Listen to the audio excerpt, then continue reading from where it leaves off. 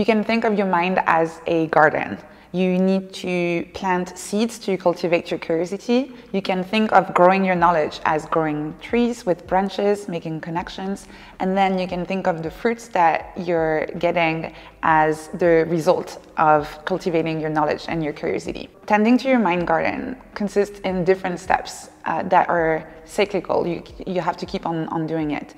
In terms of seeds, in order to have good fruits in a garden, you need to plant quality seeds, right? And so it's the same with your mind. You need to think about the quality of the information that you're planting in your mind. With good seeds, you're going to get good fruits. For your knowledge in general, you should really not think about your mind garden as a mind backyard where you just dump stuff in there and let it rot. So you really need to think about how you're going to connect ideas together, how you're going to tend to the plants and the trees, how some plants tend to work better together and others tend to kill each other. It's the same with information. Some pieces of information can be combined together to create new ideas, while others have nothing to do together, or you can even have some plants that come from bad seeds and that are going to take up all of your mind and not leave enough space for you to cultivate interesting knowledge. And once you've made those connections and you start creating your own ideas in your mind garden, you get those fruits. And I am someone who believes in generosity. So instead of eating everything on your own, it's also a great thing to share the fruits with other people. And the idea here is to turn whatever ideas that you have into content that you can share with the world, and that other people can incorporate as seeds in their own mind gardens. And this way, we're basically growing our intelligence all together, growing our collective intelligence. So I feel like if everyone was thinking about their mind a little bit more like a garden and cultivating it and then sharing the fruits with each other, we would just basically become smarter, quicker together.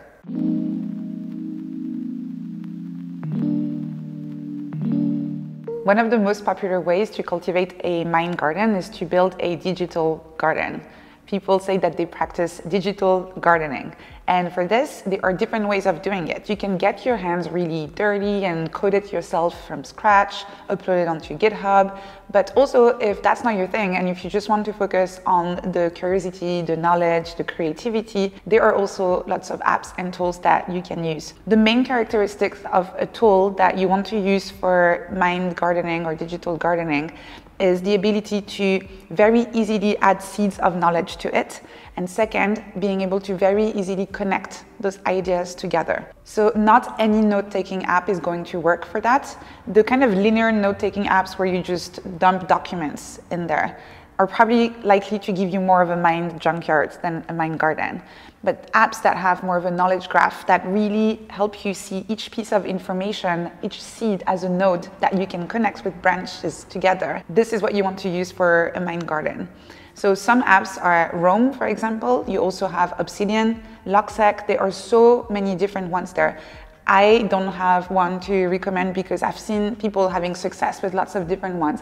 I highly recommend to download them, give them a little try for a week and see which ones feel more comfortable. It should really feel like gardening, so you should really go for the one that feels like it has the lowest friction for you to cultivate your garden, grow your seeds and connect your ideas together.